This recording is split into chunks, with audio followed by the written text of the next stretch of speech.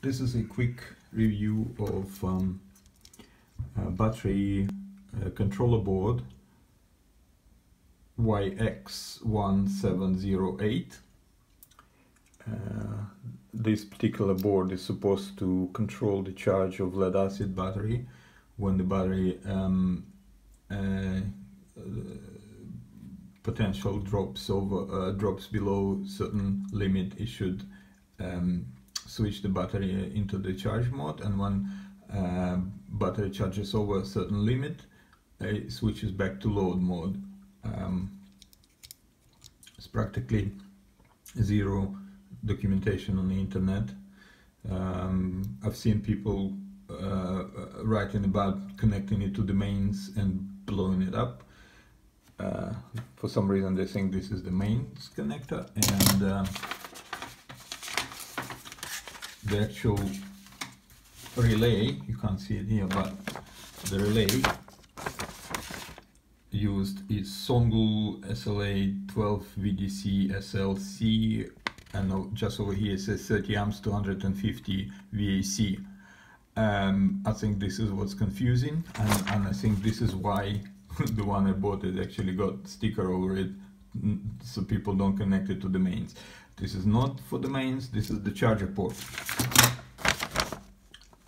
So you connect the charger over here, load over here, and the battery over here. And all this thing does is switches the battery from load to the charge, and from charge to load. This I drew the diagram. This is the relay, Songle relay. The battery is connected to one of the terminals, and charger in the other one, and load the third one. All the ground is connected together. So in a normal mode, or when you switch it from for the first time, or when it was powered off, it connected to the charger. So if the charger is connected, it starts charging the battery straight away. All the monitoring is done over here. So if when the charger goes over the potential on the battery goes over the limit, top limit, it switches into the load mode. And then if you have some load in here and they start draining the battery, it goes below low limit, it switches back to charger. So it cuts off the supply and goes back to charger. So someone was asking their questions, what happens, is the charger, if charger is connected and battery is connected, are they like, are they both active? Not really, because it switches in, it switches charger off when the battery is connected, so the charger doesn't do anything, just connected to nothing. Right, so let me just show you quickly the mode of operation. So let's pretend that our power supply is the battery.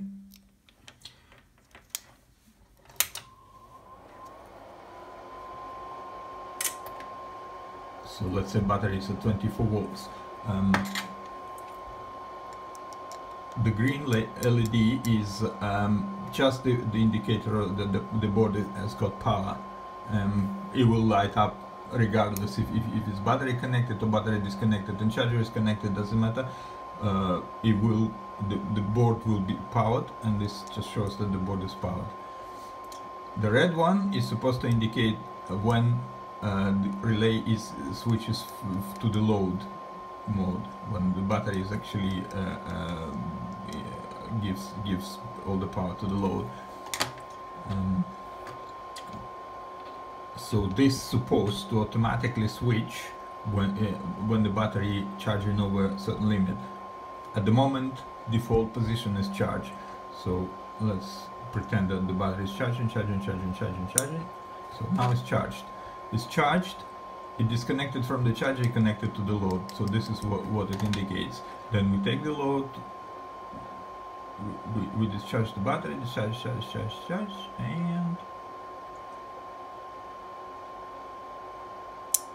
now it switches back to charger, so it cuts off the load.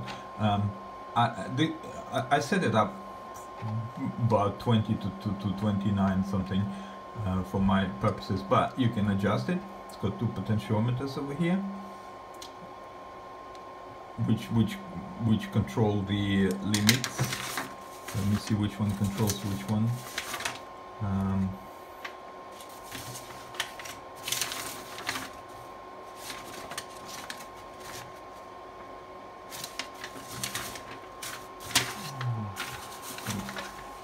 Find it right now. I think this one controls the top limit, and this one controls the bottom limit. Yeah, needs to be measured anyway.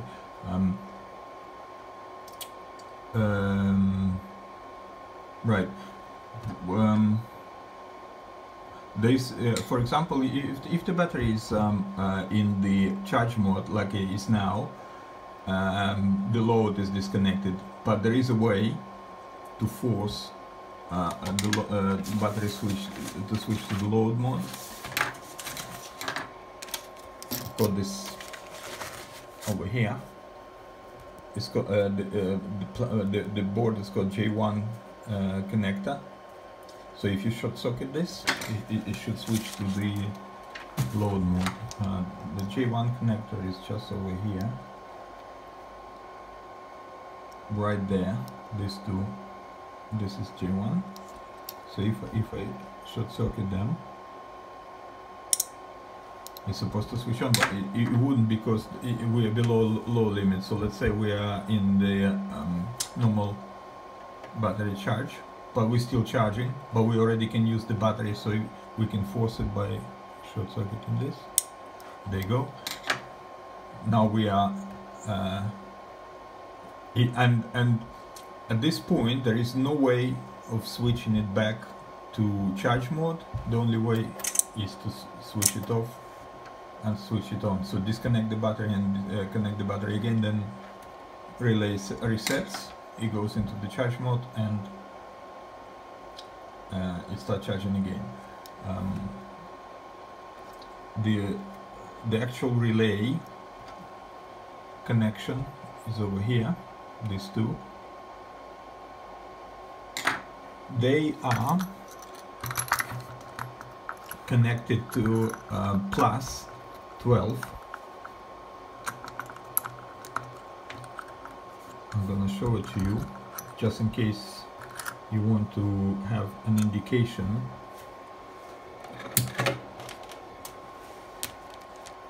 of in which position relay is. So this is ground, so we got 12 volts in here and 12 volts in here. If I switch it to charge mode, sorry, to the battery output mode, I get the top one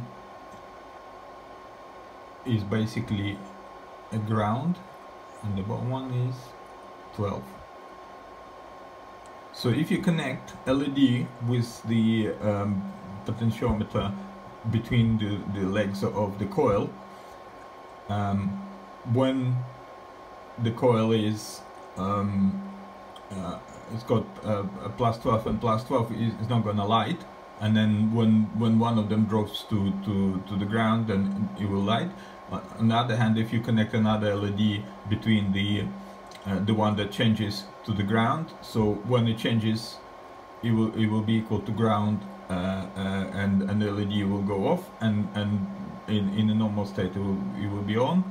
So but by connecting like this, you can have two LEDs that will alternate between the, just showing, because the LEDs provided, they're not sufficient for this. If you want just indicate the state of relay, so it's quite easy to do. What else?